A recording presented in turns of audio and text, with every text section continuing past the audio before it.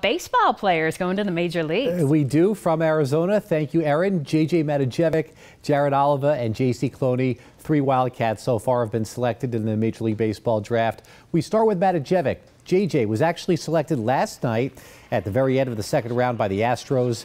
Matijevic was the Pac-12 batting champion this past season. He's improved every year.